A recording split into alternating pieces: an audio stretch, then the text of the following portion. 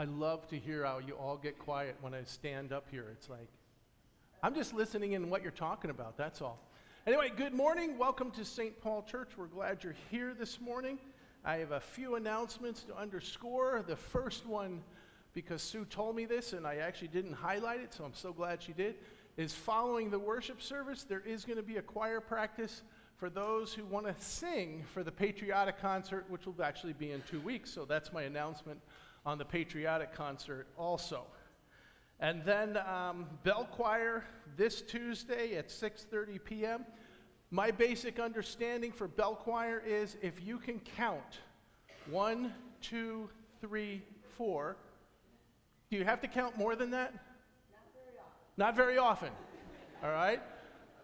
Now, you'll notice me now in my 13th year here, it's like, or 12th year, whatever the year it is, I cannot count and have music at the same time, so therefore I can't play bells. I also have no rhythm. This is an announcement, will be in the newsletter, but there's two of them here. The Prime Timers, we're going to have a pasta party in November, on November 20th, and I did kind of wear this tie to remind me. I'm going to be showing my pictures from Kenya. You will see me much younger, darker hair, and maybe a little lighter, probably a little lighter. And I'm pretty sure there's one on me on my motorcycle too, so that's the scariest part of that. Then Ladies' Night Out, as far as I know, there's 3 tickets still available, so if you're interested in that, call Dawn Demas or call the office. We'll get you hooked up with that. And then I got something else here that I knew I wanted to announce. And I know I have the OCC video here. All right, you might get it later because I might remember it. But we're going to have a Operation Christmas Child video, and then Jan Boyer is going to have just a little follow-up from the video for that. So we're glad you're here today, and we'll hopefully start that video.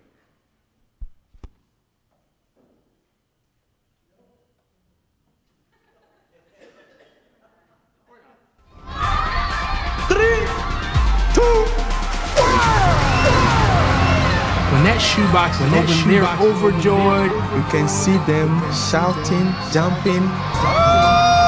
Look at how much they are excited. This is the first time those children are receiving the shoeboxes. They are so happy. You can hear the laughter, you can hear the cheer, that excitement. It goes and goes and goes. Right now we're in Ukraine, and today we've given out the 200 millionth shoebox to a little girl here, so it's a lot of fun. It's a privilege for us to be able to come and to help the people as much as we can. Every box is important because every box is an opportunity to tell a child about God's love, about His Son, Jesus Christ. There's so much joy that one gift box can give. They really experience the love of Jesus.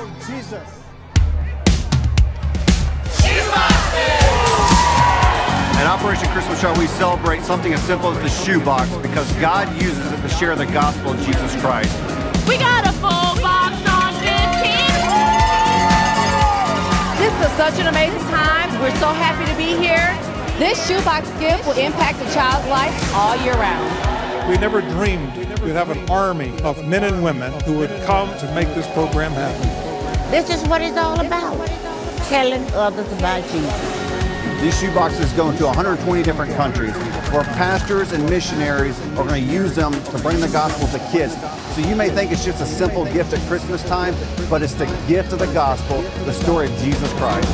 When that shoebox leaves that distribution center and it goes around the world, that's not just one person. That's the body of Christ joined together, delivering the good news of the gospel.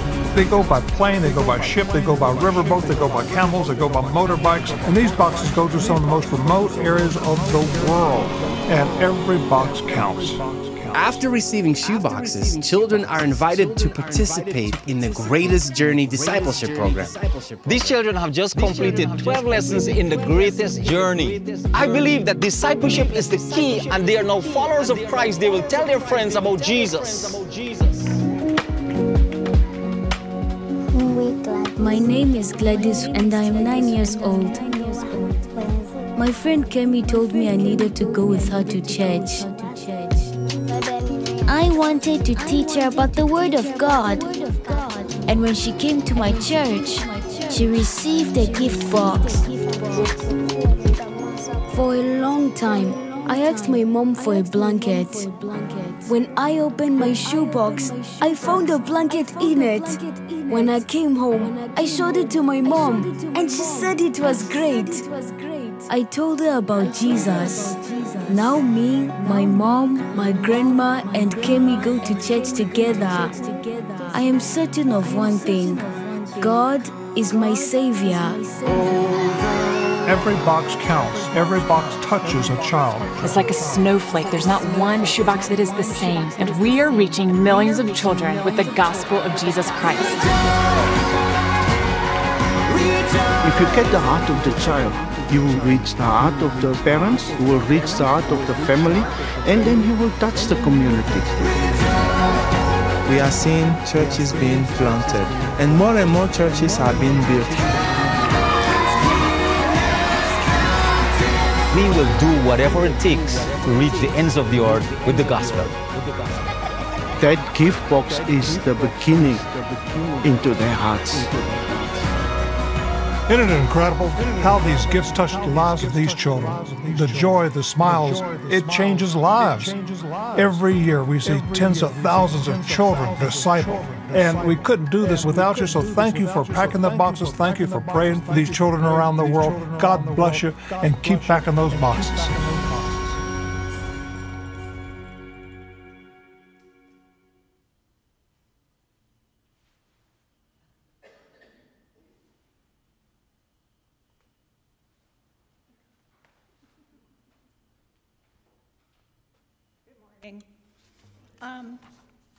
I don't feel the need to say a whole lot because we've done this here at St. Paul for many years, and so you know a lot of the information, but I just wanted to touch on, and it was in the video, that there have been over 200 million shoeboxes that have been given to children. So that's, you know, that's just huge, and they've been distributed in 170 countries around the world. So the offering today is primarily, is designated for OCC, and it will go primarily to help cover our shipping costs. So our goal this year, and we're not quite there, we've got a couple of packing parties yet to go this year, but we are looking to pack 900 boxes. So that's $9,000 in shipping costs. But Diane Shirk took one of our boxes to the Rock City Post Office to see. It was excuse me, it was a 3-pound box, and we packed really, really nice boxes here at St. Paul Church, thanks to all of our shoppers and packers and everything. But it was a 3-pound box to, and it was going to be shipped to the capital city of Zambia, where a lot of our boxes from last year went. So for somebody to ship that themselves, it would be $65. And then she was told that there'd be no guarantee that the box would even get there. So the $10 shipping cost through Samaritan's Purse is a huge, huge bargain. We're well on our way to the $9,000 that we need for shipping costs, and that includes the gospel opportunity that will go to the children so that they can receive more information and hopefully be brought to Christ through their shoebox. Now I just lost my train of thought right there. So, but we are well on our way, and we've received money towards that from the garage sale this year, some of the proceeds from this year's garage sale here at church, from the bake sale held at my house during the Route 75 garage sales, and just your little coin change containers. Last week at Awana, the kids brought in their change containers, and they had almost $250 just from the Awana kids, so it touches my heart. So thank you in advance. Thank you for all of our shoppers, everybody that comes and helps pack. If you would like more information on it, there are so many people that you can talk to. We're going to Aurora on the Monday and the Wednesday following Thanksgiving. If you would like to see the next step in that process and go to the processing center, just talk to Sal or Val or me, or Patty's been there, Carol, Betty, you know, there's just been so many, Vicki and Lonnie, lots of people to talk to. So thank you in advance for your generosity today through our offering.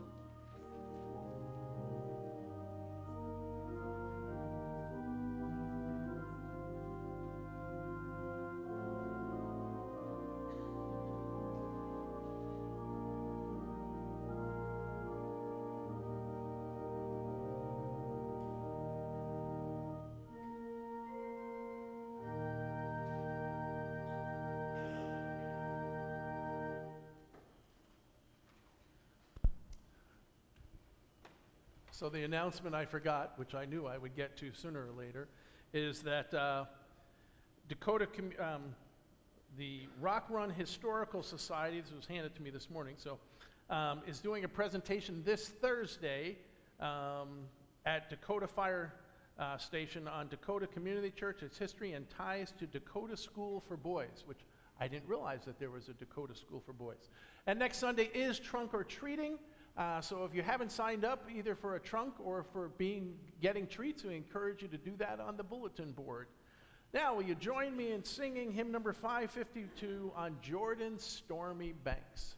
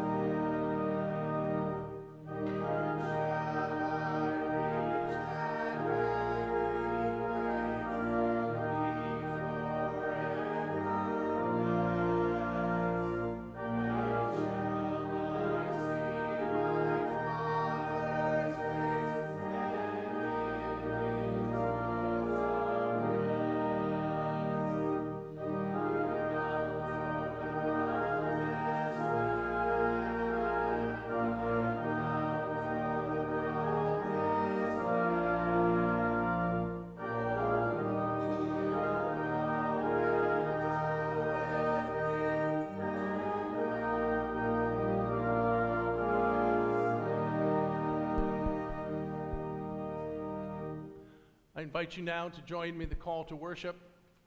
The time came when the beggar died, and the angel carried him to Abraham's side. The rich man also died and was buried.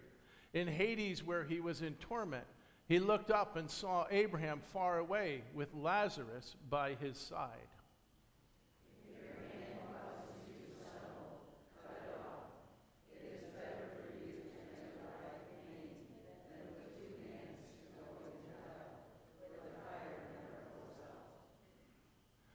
And if your eye causes you to stumble, pluck it out. It is better for you to enter the kingdom of God with one eye than with two eyes, and be thrown into hell, where the worms that eat them do not die, and the fire is not quenched.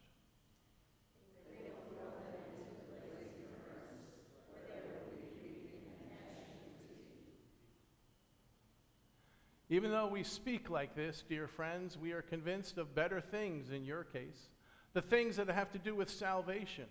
God is not unjust. He will not forget your work and the love you have shown him as you have helped his people and continue to help them. Father, hear our cries and the challenges, Lord, that we face as we think of heaven and we think of hell. Not many people, Lord, desire to go to hell. Many want to go to heaven, but don't want to follow the path to get there through you as our Savior. So, Father, today you are here with us through your Holy Spirit. And I pray, Father, that your Holy Spirit will speak to each one of us, and that we receive from him that which we hear through Jesus Christ our Lord. Amen. Go ahead and be seated. We're going to be singing number 335, and we'll sing it through twice.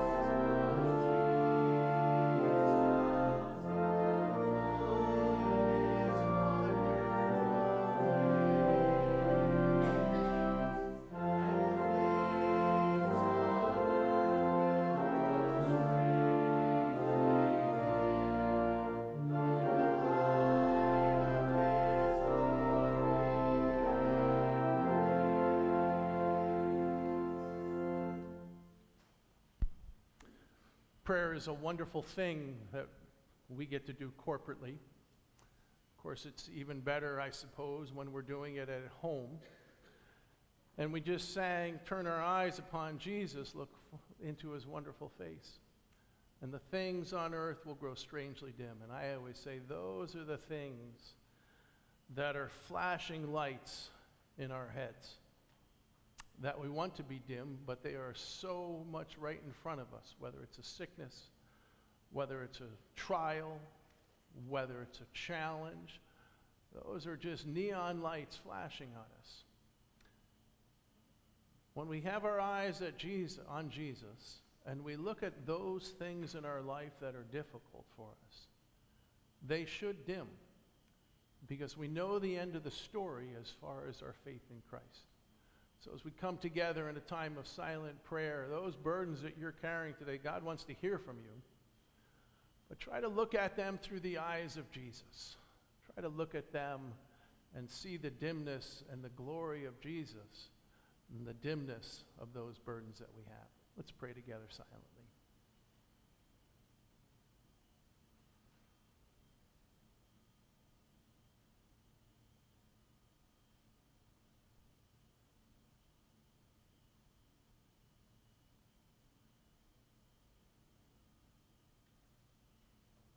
Heavenly Father, I pray right now, Lord, for each one here.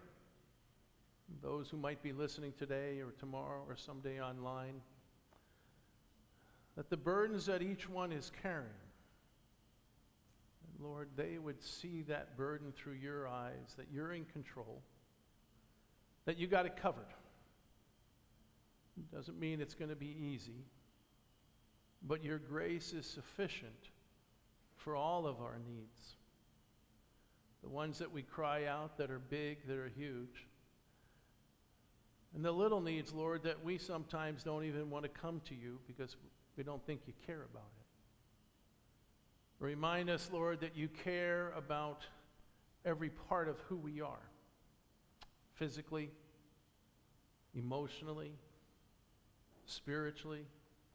Whatever the dynamic, Lord, you are there and you are sufficient for whatever need we have. We recognize historically, Lord, that the disciples went through tough times. Many of them were martyred. But Father, they never went ahead and grew dim of the message of Jesus Christ. They wanted to live for you. So Lord, as we pray the prayer you taught your disciples, remind us, Lord, that this prayer is for us also.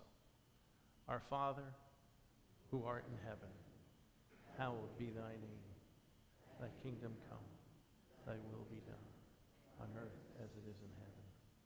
Give us this day our daily bread, and forgive us our debts, as we can. And lead us not to temptation, but deliver us from evil. For thine is the kingdom, and the power, and the glory forever.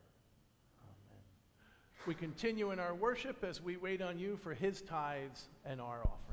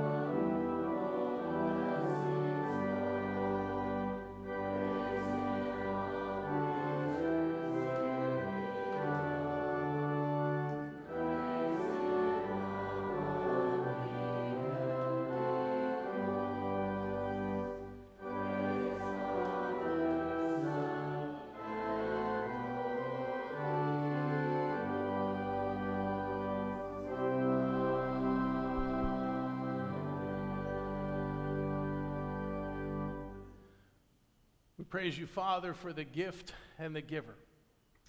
And Lord, we ask you take these tithes and our offerings. And we recognize, Lord, the blessing of your kingdom as your word will go out through Operation Christmas Child and the boxes, Lord, that will be packed and the boxes that will be sent. And so we just thank you, Lord, for being a part of the privilege of reaching people for Jesus Christ. Amen. Please be seated.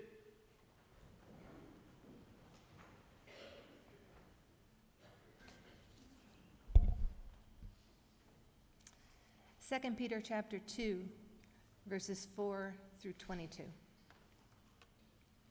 For if God did not spare the angels when they sinned, but sent them to hell, putting them in chains of darkness to be held for judgment, if he did not spare the ancient world when he brought the flood on its ungodly people, but protected Noah, a preacher of righteousness, and 7 others, if he condemned the cities of Sodom and Gomorrah by burning them to ashes and made them an example of what is going to happen to the ungodly, and if he rescued Lot, a righteous man who was distressed by the depraved conduct of the lawless, for that righteous man living among them day after day was tormented in his righteous soul by the lawless deeds he saw and heard. If this is so, then the Lord knows how to rescue the godly from trials and to hold the unrighteous for punishment on the day of judgment. This is especially true of those who follow the corrupt desire of the flesh and despise authority. Bold and arrogant, they are not afraid to heap abuse on celestial beings. Yet even angels, although they are stronger and more powerful, do not heap abuse on such beings when bringing judgment on them from the Lord. But these people blaspheme in matters they do not understand. They are like unreasoning animals, creatures of instinct, born only to be caught and destroyed. And like animals, they too will perish. They will be paid back with harm for the harm they have done. Their idea of pleasure is to carouse in broad daylight. They are blots and blemishes, reveling in their pleasures while they feast with you. With eyes full of adultery, they never stop sinning. They seduce the unstable. They are experts in greed, an accursed brood. They have left the straight way and wandered off to follow the way of Balaam, son of Bezer, who loved the wages of wickedness. But he was rebuked for his wrongdoing by a donkey, an animal without speech, who spoke with a human voice and restrained the prophet's madness. These people are springs without water and mists driven by a storm. Blackest darkness is reserved for them. For they mouth empty, boastful words, and by appealing to the lustful desires of the flesh, they entice people who are just escaping from those who live in error. They promise them freedom, while they themselves are slaves of depravity. For people are slaves to whatever has mastered them. If they have escaped the corruption of the world by knowing our Lord and Savior Jesus Christ, and are again entangled in it and are overcome, they are worse off at the end than they were at the beginning. It would have been better for them not to have known the way of righteousness than to have known it and then to turn their backs on the sacred command that was passed on to them. Of them the proverb is true, a dog returns to its vomit, and a sow that is washed returns to her wallowing in the mud.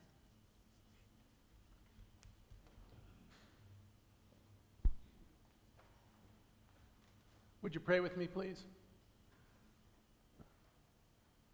Heavenly Father, again, your word, a little lengthier today than maybe what we're used to.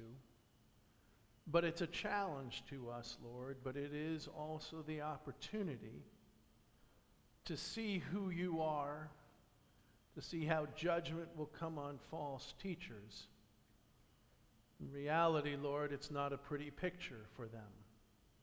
But there is hope for us in the midst of your word, and we can give thanks for that. So thank you for your word. In Jesus' name, amen. Read a story about a 5-year-old boy, and he was trying to explain the angels that fell from heaven to his younger sister.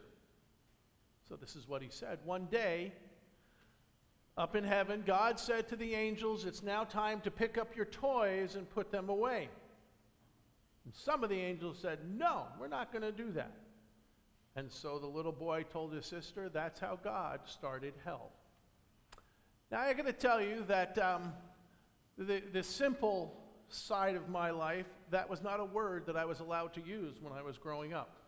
Made very clear by my parents for that. In my research this week, I found only a couple of humorous illustrations about hell. Yet oftentimes, hell is almost talked about like it doesn't really exist. I remember talking with somebody about whether they thought they were going to heaven or hell. And their response was, "Well, I guess I'm planning to go to hell so I can be with my friends." It kind of caught me by surprise. Now, when it comes to people who do evil, whether it's to us or somebody who we love or somebody else, I have often heard this comment, "I hope that person, that evil person, burns in hell." Now, I've also heard from many people over the years that when they've had a hard day, and you ask them how they're doing, that you hear this response, "It's been a hell of a day." I remember talking to my mother-in-law, talking one day, and I was just kind of approaching the subject of heaven for her. She grew up in a different tradition than I did, and so in that course of conversation, I said to her, I said, "Mom, do you believe that when you die, you're going to heaven?" Now that's the assurance that we like to have for our loved one. Mom went ahead and responded, "Yes, because it's been hell here on earth." Now, you've probably heard that before also from other people. Now, I need to add that my mother-in-law did have a faith in Jesus, but she had been through a tough day.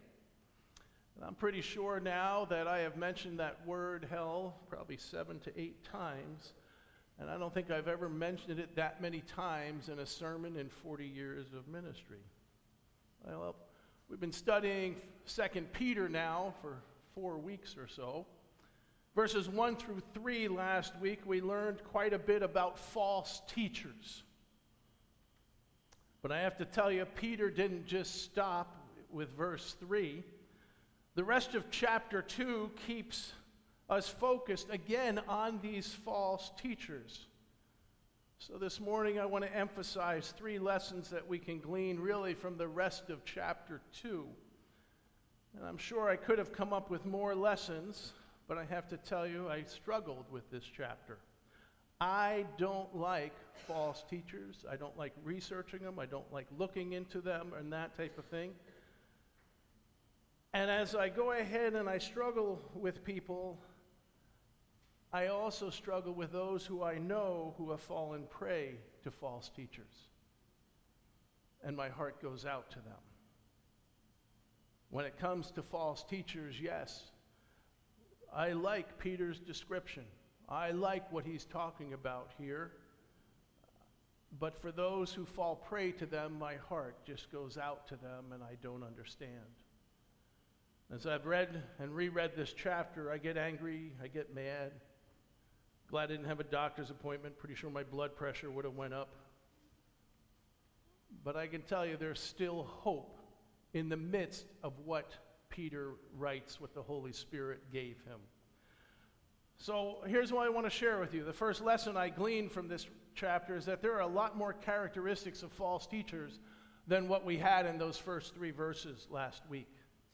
Last week we focused on the heresy that they taught. We focused on their bad behavior, which oftentimes is obvious, and then their greed. And I wasn't happy with those subjects personally. But Peter then goes ahead and says, nope, there's more.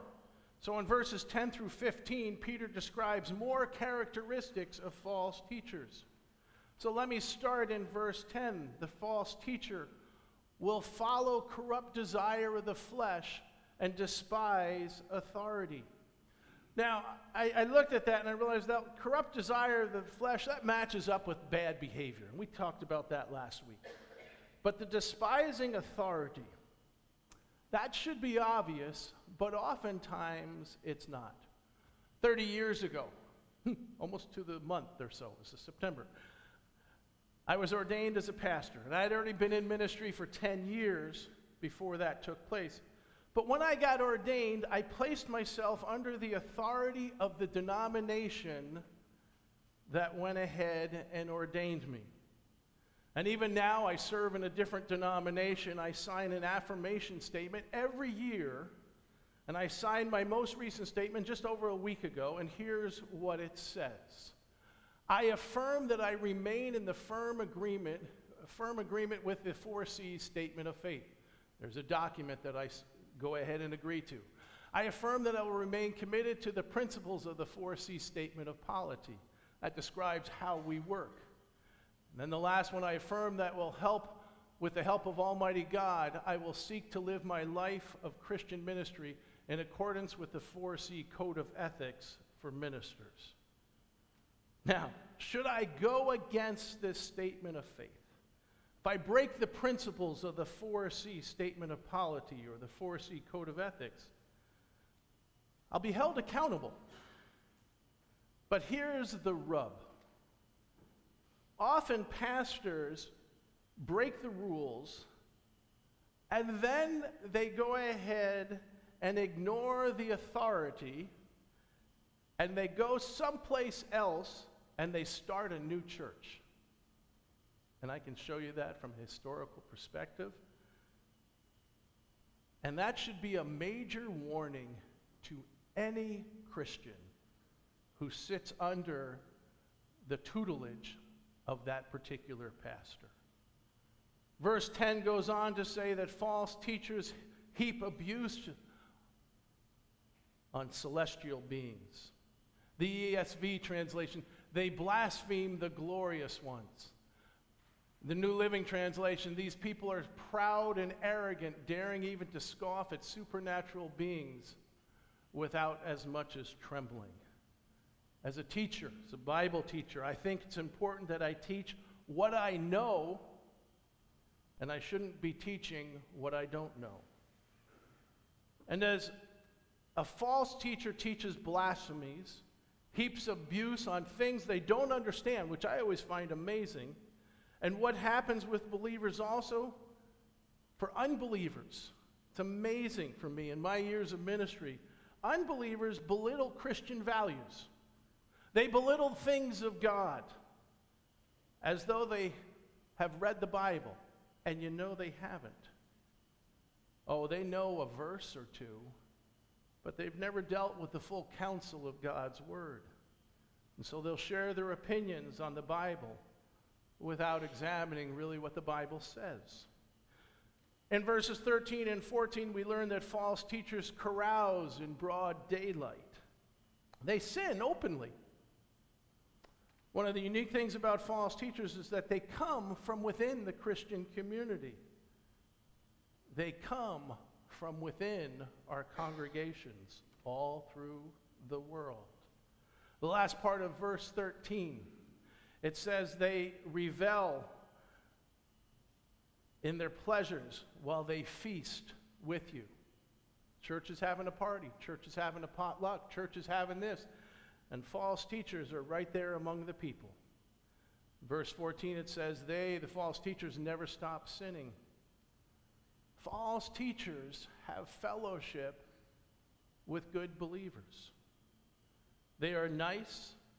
They look right. They even act right. But their goal is to deceive. And from this section, the final point comes from verse 15. Peter mentions Balaam. You may not know who Balaam is. Balaam was a prophet hired by King Balak. Numbers chapter 22 through chapter 24. But Balaam was paid to go ahead and speak, prophesy against Israel. In the passage that we read in our text here, it simply says that Balaam loved the wages of wickedness. He loved the money and was willing to pursue it instead of obeying God. So God used the donkey, and it was Balaam's donkey.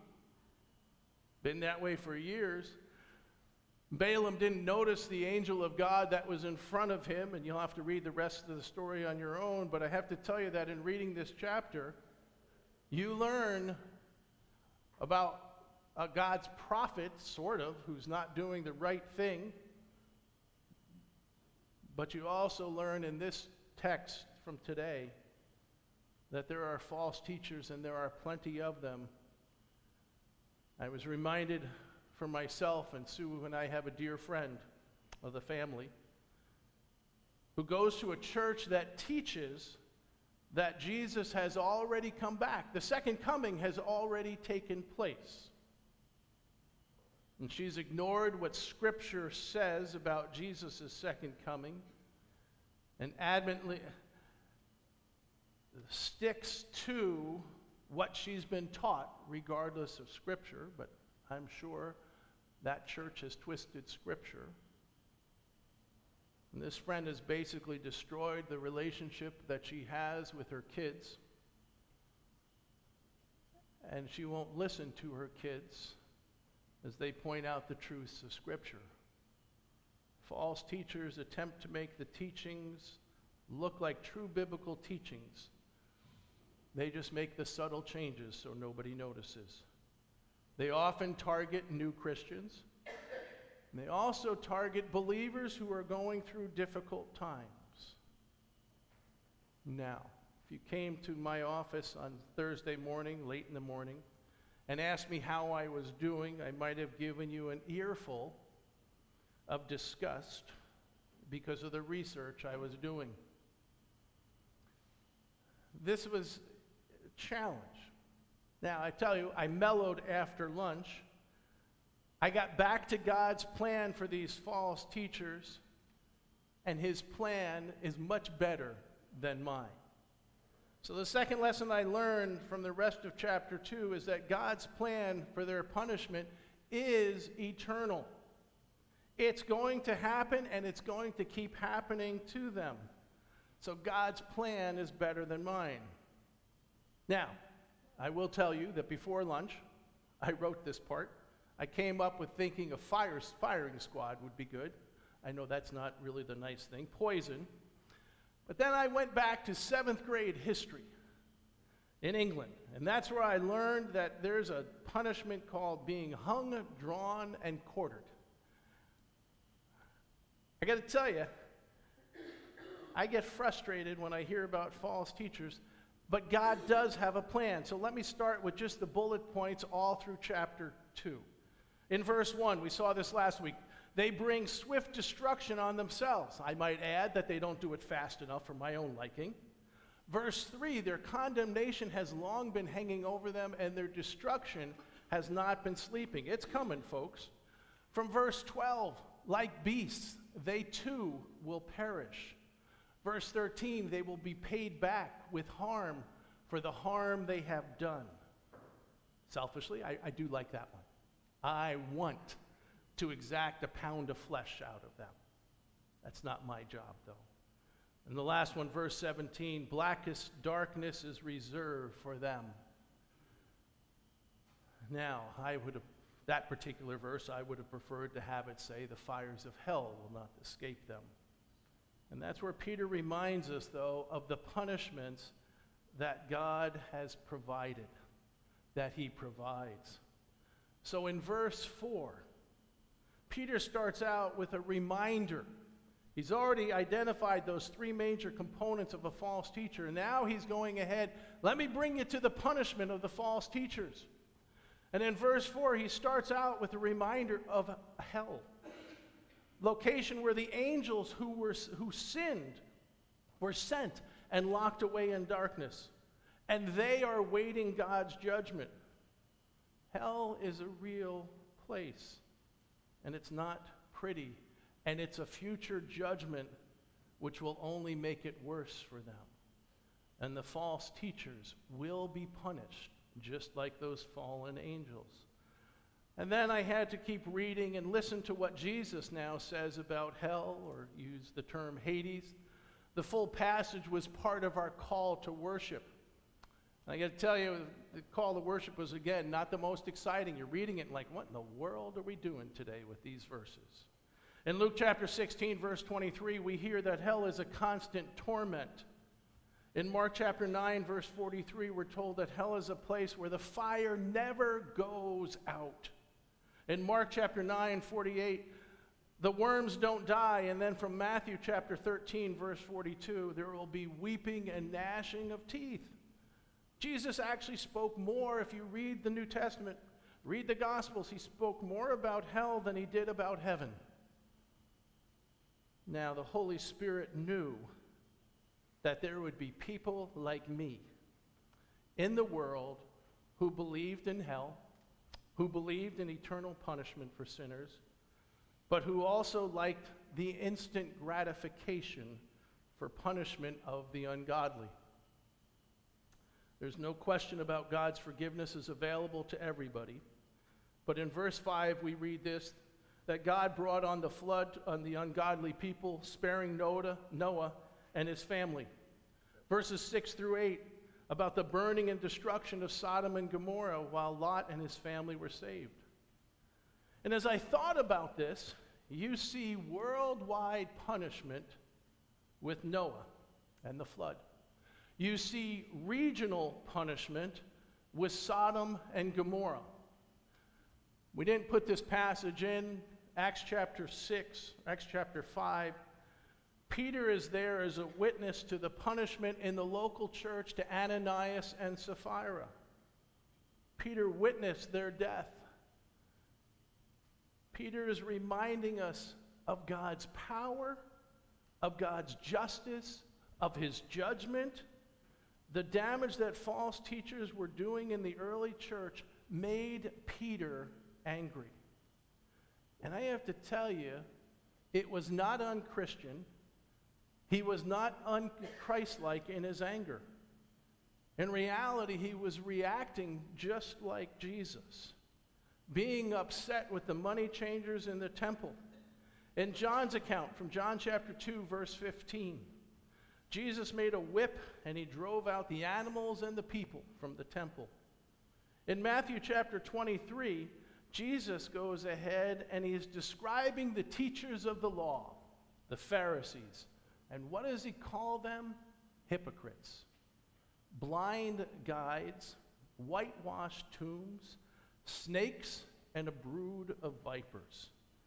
And just for a bonus statement, Jesus says in Matthew 23, verse 33, "You snakes, you brood of vipers, how will you escape being condemned to hell?" We live in a world today that likes the idea of God's love, likes the idea of God's grace,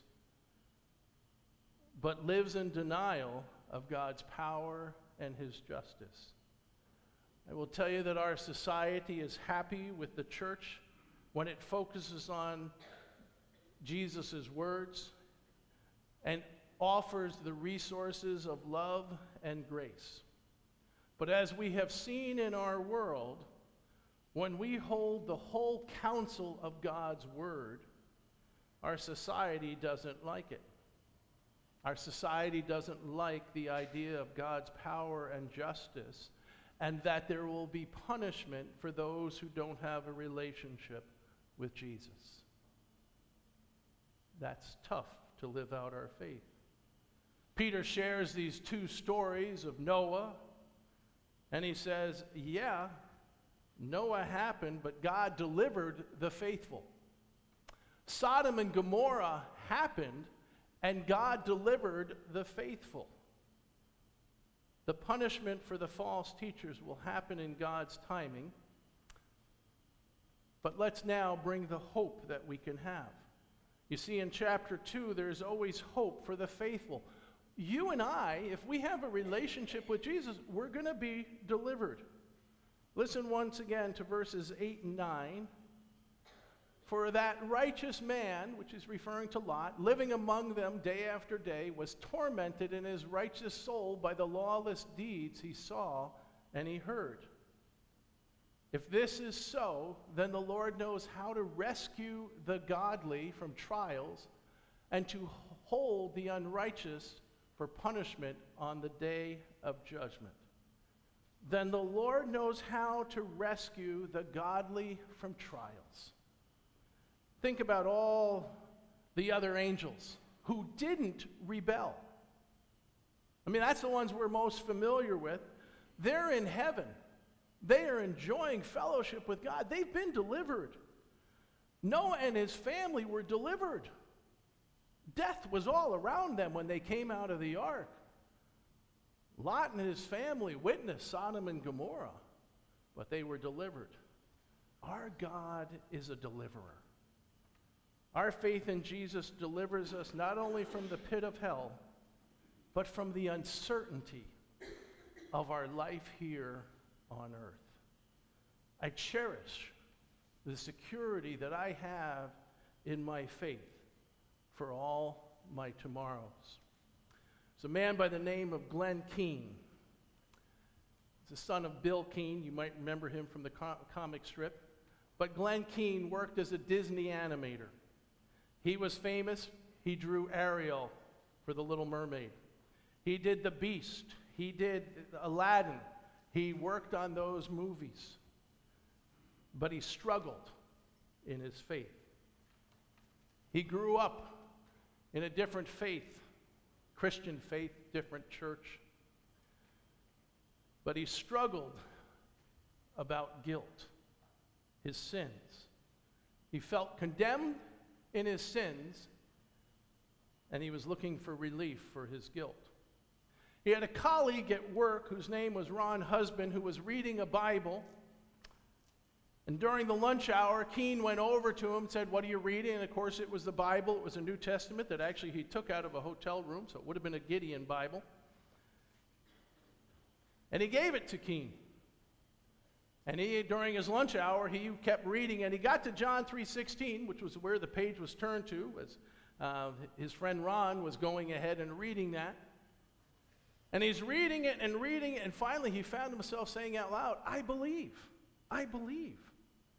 It was suddenly, he wrote, it was like suddenly I reached down and there was something there that wasn't there before. And then he says, there was a faith I could actually apply and believe with. From that moment on, I knew I was secure. If you'd like, he knew he was delivered. And he wrote, I didn't need to fear judgment or hell or anything anymore. You and I can know with assurance that we have been delivered. God knows how to rescue us and deliver us. And so, yes, like me, midweek, we need to be encouraged no matter how well the false teachers seem to be, no matter how popular they are with the crowds who they are deceiving. There is a hope. And in the end, we take on a stand for the truth of God's word and the truth that we have through a relationship with Jesus Christ. And that truth allows us to stand for him at any time and all the time. For we, here on earth, through our faith in Jesus, have been delivered through eternal punishment. The Lord knows how to deliver those who belong to him. 2,000 years ago, Peter was concerned. The Holy Spirit put him in his heart to write this letter and write it to Christians because Peter knew that he was dying soon and there would be false teachers and false teachers teaching the wrong things. But he highlights the facts that God can deliver his children in any generation and in any situation. And so in the midst of the trials and temptations perpetuated by false teachers, you and I, we can have peace. And so let me close with this and realizing the peace we can have and the responsibility we have to share it. An unbelieving person asked a Christian, suppose you discover after death that there's no such place as heaven. And through the years, you've been laboring under a delusion. And the Christian responded this way, and I appreciated that. I would still be the gainer, for I've had the most wonderful, peaceful, and joyous time getting there. That Christian understood that our faith in Christ is not just about eternity, but it's about where we live right now. But that Christian was not afraid to ask the unbeliever this. And he said, suppose you, on the other hand, make a discovery after death that there is a hell. What then for you? Would you pray with me, please?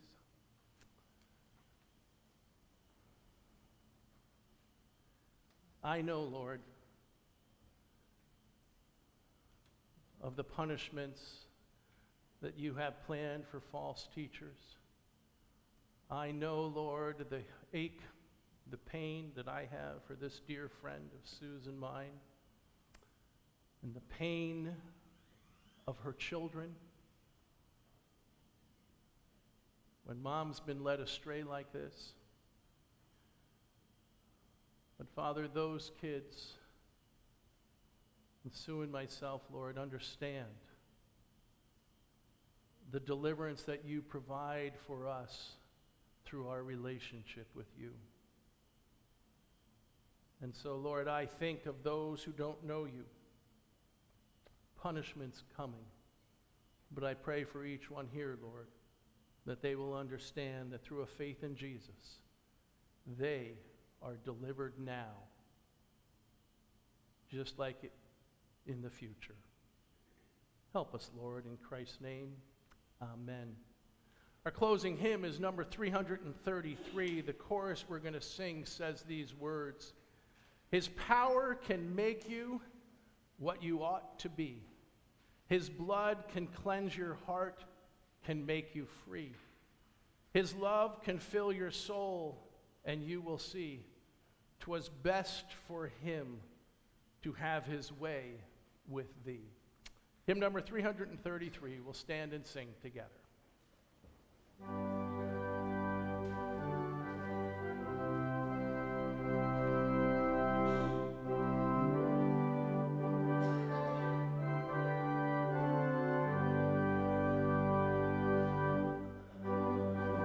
For Jesus and be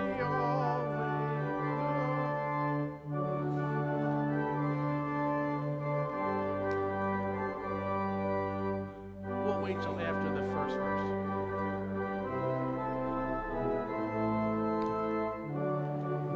His way with thee, his power, not yet, ought to be, his blood can cleanse your heart and make you free.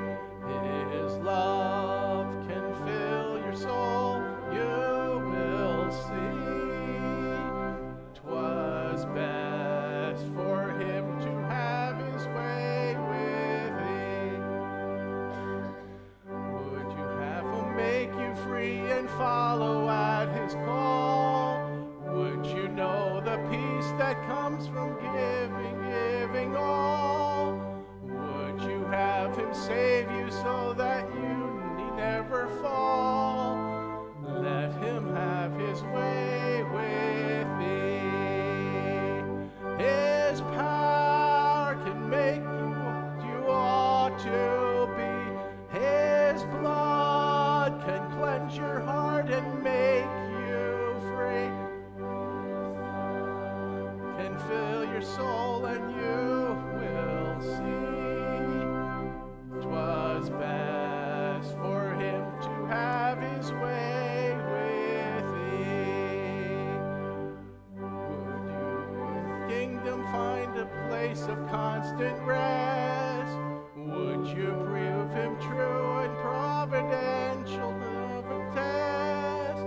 Would you in his service labor always at your best? Let him have his way with thee. His power can